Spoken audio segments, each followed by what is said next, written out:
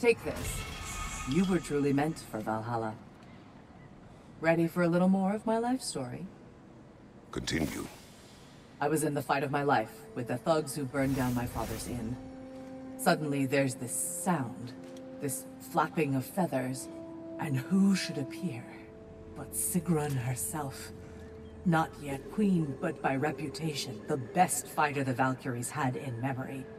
I was awestruck. She was confused. The violence, the mayhem she sensed, she expected to follow to a battlefield full of honored dead, not a hideout in the slums. I apologized to her for not sending worthier souls to Valhalla, and Sigrun offered to take me under her very impressive wing. But we'll cover that part next time, all right?